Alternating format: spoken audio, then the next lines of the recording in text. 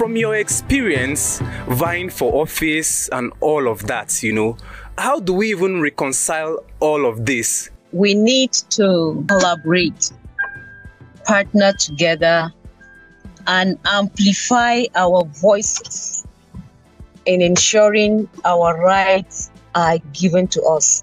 We need to re-strategize. First of all, we need to set up a funding stream for persons with disabilities in politics, women in politics, and young people in politics.